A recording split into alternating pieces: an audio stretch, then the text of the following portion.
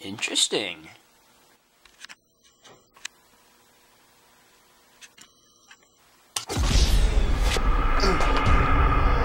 I can do them one better.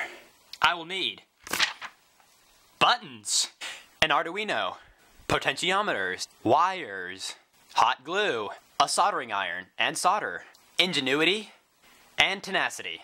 I already had the last 4 items, but you might need to order them from Amazon. The next step is to arrange all the parts so that they look like this.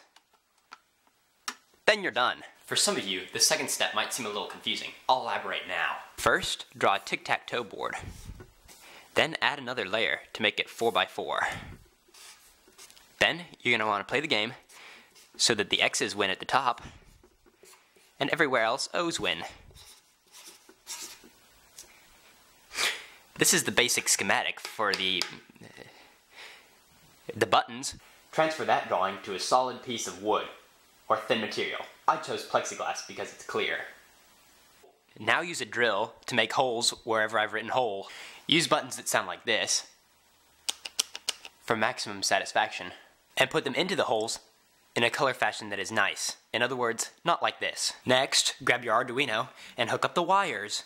Nice! Each button has 2 poles, the negative and the positive.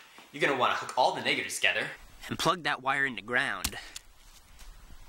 The other side of the buttons, you're going to want to plug in here, here, here, here, here, here, here, here, here, here, here, here, here.